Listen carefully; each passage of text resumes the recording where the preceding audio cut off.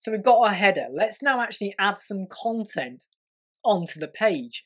And this is where the header, we might want to adapt it depending on what look we want to go for in our page, basically. But what we're going to do is we're going to jump out of the header and we're going to go back to WordPress dashboard. So I'm just going to, one of the quickest ways to do it, I always find, is that you just delete everything after WP admin. There are many ways you can do this, but that's just the way I do it. So delete everything after WP admin and you're back to your dashboard. Okay, so we've got our header. I'm now going to go to pages, all pages, and there's our home page, the one we created initially. Do you remember when we added it to our menu? We're now just going to click edit with Elementor.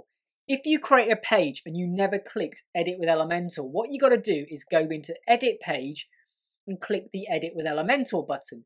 But if you have done that, the option now becomes visible for you. So just click edit with Elementor. Bear in mind though, you do have quick edit. So if you want to change the name of the page, you can do. If you want to, so let's, this was called home page. What you could have it down here as well, home hyphen page. Put a hyphen in between your space for where your space would be. But I'm just going to leave this as home for now. You can also change your template. Leave it as default, please. I'm begging you. But no, you can change it. So let's now go to edit with Elementor. Okay, right. So we're now looking at our page and there is our header. And the reason the header is there is because we said on the entire site. And when we move our mouse over, it says edit header. What's really cool about that is we can be building our page. Then we go, oh, I want to change the header. You don't need to go back out to templates. You click edit header and you do it on the page, the same page. And then you'll have the option to say click, well, let me just do it. Look, edit header. We can now edit the header. And over here we have edit page. We can now edit the page. Eventually we have footer, edit footer. You can do it all in the same canvas really, so which is really cool. Let's now add in a banner, because I find that with websites that when you have a good striking banner to welcome people in, however you want to welcome in, it can grab their attention. And it might be a banner, a product, it might be someone, it might be served, you know, just like a landscape, whatever you want, something that signifies or connects to your brand, your business you want to get across. So again, we can hit the template folder and we can go to pages and we can literally install an entire page. Look at this. Elementor gives you pre-built pages. So you can add in like anyone, like look at this one here. You can add in this entire page as it is. A DeLorean, the flux capacitor. No, but you know, you can add anything you want in. Sometimes though, I find that this can be more work than it's worth. Little components, great. Whole page, you then end up modifying the header, the image, the color schemes, lots of stuff. So nothing wrong with it. You go for what works for you. Or rather than doing an entire page, you could have gone to My Templates and added in, say, a template that someone has given to you, you've downloaded from somewhere. A bit like what we're going to be doing here. You know, you can eventually get a copy of this template and use it. Or you could go to blocks. And I'm going to type in banner, not banner, sorry, hero. It's called hero banner. And I could add in one of these. So I might say I want to add in this section here. And what will happen is it's going to add in that image, that color scheme, those logos onto your page. And then all you got to do, it's a lovely logo carousel, by the way. You can then go in and modify it to suit what you want. Or you can build from scratch. So we're just going to build from scratch. We're going to hit the plus sign, and for now I'm going to go with one section. Okay, I go into my section settings. Layout is going to be full width, and I'm going to, no, it's not actually, I lie. It's going to be boxed. It's going to be 1200, and I'll tell you why. If you create a full width section, so right now, let me just show you. No matter how big the screen, it can be this big or that big, okay? The logo is always going to be there at the top. And the menu and the social icons are always going to be there. Okay? No matter how big the screen. However, if I go and create a section where now I have an image and I have some words to say, welcome, come and get this great product. if you use full width and you've got a really big screen, your text is going to be all the way over here and your image is going to be all the way over here. And it might not look so good anymore, whereas if they're like this, it might look better. So by me saying the boxed width is 1200 pixels, even when you have a giant screen, the content will always be here. It'll always be roughly in this size area. Is that making sense, kind of thing? Sorry, I keep looking down at myself on my screen because I can't see what I look like. I need to have a mirror somewhere, but that's how it's going to look, okay? So I'm going to set the columns gap to be no gap, and I'm going to set the minimum height to be 0 for now. Okay, so what I'm now going to do is add in an image as my hero banner. I'm going to go to my style, and I can pick a gradient, so I could pick 2 colors. I could put in a video, so I could click here and put in a YouTube video. That might add on a few split seconds, milliseconds of delay to your performance or your loading of your web page. Please bear that in mind. You can also add in a slideshow, so I can add in multiple slides that come in on the page as your background. Again, that can add a slight split-second delay, so again, think about what you want to do. I personally find slideshows so yesterday. Whenever I go to a website with slideshows, I go, oh, do something a bit different, but not too crazy. So I'm just going to go for rather than just putting in a blank color like so, let me get rid of that color. By the way, if you do add in a color, let me just do that again. All right, so let's say you've added in a color and you want to get rid of it. You can't delete it. You go, oh, go away. It won't go away. All you can do is either set it back to white or click on the color and you have the option to make it transparent. So you go, oh, let's just make it transparent like that. That's the way to disappear and get rid of the color. Anyway, we're not really having a color. We're going to have an image. I click there and I'm going to pick this image here. It's one of the images we got when we did Canva. And we are now going to load that image in. Insert media. What? Where's the image gone? We cannot see it because we haven't got any content. That is the house. We have a room. We added in furniture to the house. But until we make until we space out the rooms, you can't really... I'm explaining this in the most rubbish way ever. And I don't know if it's rude for me to have Pepsi Max while I'm doing this. And I'm not advertising Pepsi Max, but I'm going to have Pepsi Max. But what we need to do is add in some items now to basically make the image more visible. So what we're going to do in column 1, bear in mind, column 1, okay, is 1200 pixels in width, the room within the house. I'm going to go to column 1. And I'm now going to add in a header. So I go over to my grid, go to heading, and drop that in. And I am now going to change this heading to be light bulbs are the future. Bit rubbish that, isn't it? But we're going to go for light bulbs are the future. Okay, right. So I'm now going to go for style. And I'm going to change the text color of this to be white. Okay. And I'm going to change the typography as well.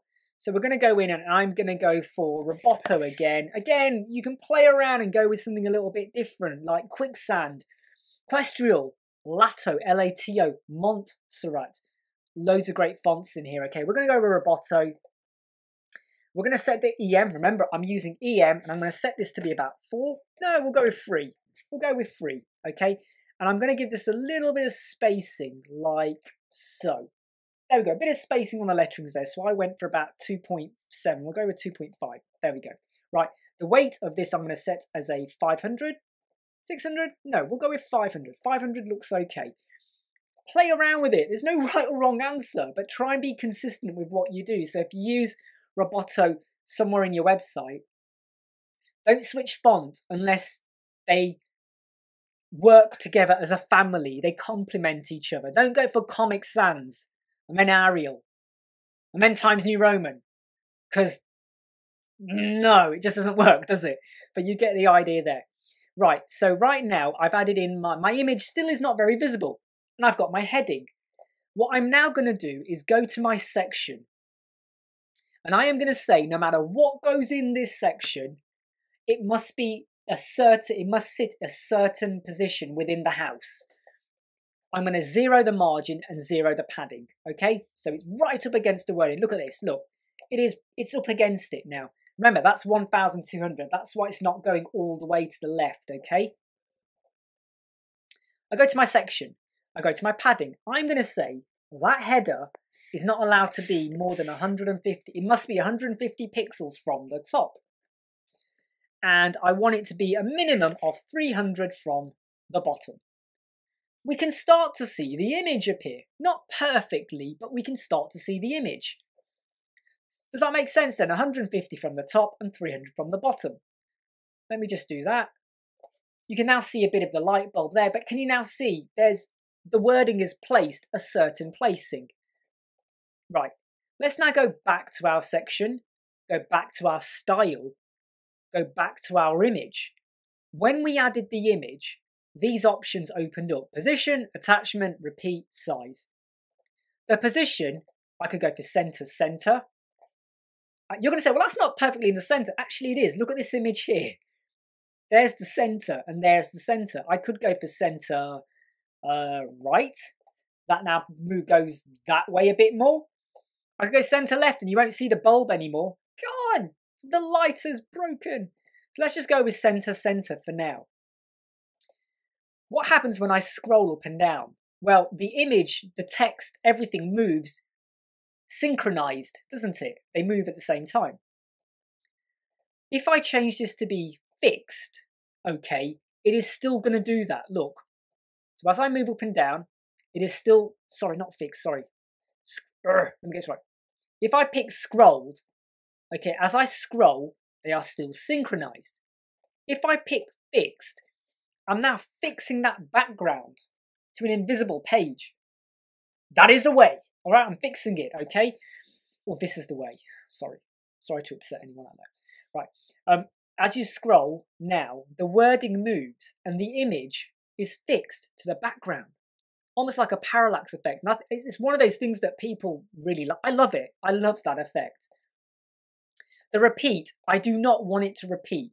So if you've got a small image and it's on a big background, what you don't want it to do is start doing the tile effect, which is so 20 years ago, isn't it? The tile effect on websites. Everyone was doing that. Does anyone remember the dancing baby from Ally McBeal?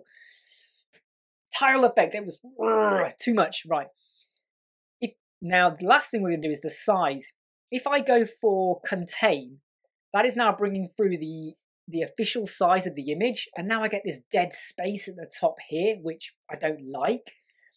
So I always go for cover. Without fail, I always go for cover. So look, it fully covers the image. All right, no matter how big it is. Look, let me show you. Look, slightly moves because it's the size of the screen. But look, by the way, this isn't going to scroll for me because I've got no other contents. The page is that big. But that now has my image. And when I do have more content on the page, that text is now going to move almost overlapping the image. That's pretty simple, right? I'm now going to right click on my header, okay? And I am going to duplicate it. Now, as soon as I duplicate it, let me undo that. Look at the bottom of that banner. Let me redo it. Oh, let me redo it. It's moved down. Why is it moved down? Well, because we told our section there must be clear daylight of 300 pixels at the bottom. So let's just change that now to be 200 because we've added in an extra item. So have a play, mess around, and you'll get the look you want. This section here, we're going to say light bulbs are the future. What should we say? We'll say Elementor. Elementor will light. I can't type. It's because you're all watching me. Will light the darkness. Will light the darkness and save you from bad website design, from bad page builders. Controversial, hey? Anyway, look, Elementor will light the darkness and save you from bad page builders. Okay, I've done this on purpose this way because I'm going to show you how we have to get around it. I'm now going to go to Style. I'm going to go to my typography and I'm going to drop this now to be about, let's go for 2. Let's go for a 2 and we'll change it to be about a 4. There we go. Elementor will light the darkness and save you from bad page builders. In fact, Let's go back to the top header. Let's go to typography. Let's transform it to be uppercase. No, it doesn't look good, does it? Leave it as default. It's Elementor, I like the darkness and save from bad page builders. Okay, kind of cool. But right now it's going over the bulb, which I don't like. I don't want it to do that. One of the ways you could get around that is if we now go to our column. So that column contains 2 furniture items, 2 headers. We can go in now and we could say, if I just do that 0, 0, I think, I could say now that the column, which is a full 1200 across, in fact, there must be daylight of 600. So 600 pixels, depending on how big the screen is, and remember, it is going to adjust depending on the size of the screen, give me clear daylight. That now looks okay. In fact, I'm going to shrink it a bit and say, give me 400. Let's just see how that looks. Nah, 400's not so good. Let's go with 500. And you can see there isn't massive amount of science behind this, but you can mess around with it. Let's now go to header 2. Let's go in over here, and I'm going to go to typography, and I'm now going to change the line height. So I'm going to just increase that to be about 1.1. I think that looks okay. There we go. So there's a bit of spacing there for that part at the moment. And when we view the page, that is how it's always going to look. And when you're scrolling, the text will move up and down. Now then, when it comes to site engine optimization, and you're using any form of plugin for that, you need to be aware of your header 1, your header 2, your header 3s, and what content you put in there. When you have a keyword, in this case it might be light bulbs, might be your keyword, light bulb. This at the moment, this header is automatically set to H2, okay? And I might decide to set this as a H1 header. And this one I'm going to leave as a H2. Bear in mind though that if your keyword was counselling, you got to somehow get that word counselling in your header 1 and in your header 2 for it to synchronize with your site engine optimization. Okay, so bear that in mind. Okay, don't just put a random headline up there like welcome if welcome is not your keyword, because you'll regret it and then you'll end up having to mess around with your page. So bear that in mind. Okay, we're now going to click update. Okay, so we now have a very basic hero banner. But at the moment, what we don't have is a call to action or a lead magnet. What are we doing? Let's now talk about that in the next video.